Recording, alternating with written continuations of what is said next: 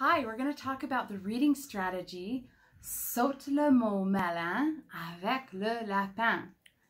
Now this strategy is for kids that get stuck on those really big long words or hard words, or they get so frustrated that they quit.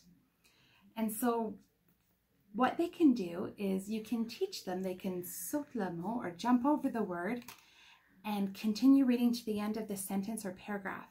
But then the important part is that they come back and try and make guesses about the word. They can make guesses and see if it makes sense, and that they go back and really try and figure out what that word is saying. So that's the strategy.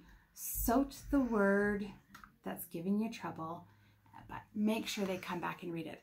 Another way that they can do it is when they get to that word, they can just say the word beep. So they can be reading beep, and then that way you know and they know that, oh, I'm going to skip this word, but I'm going to read the rest, and then we'll come back and look at it.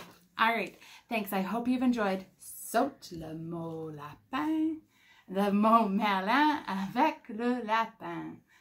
Okay, thank you.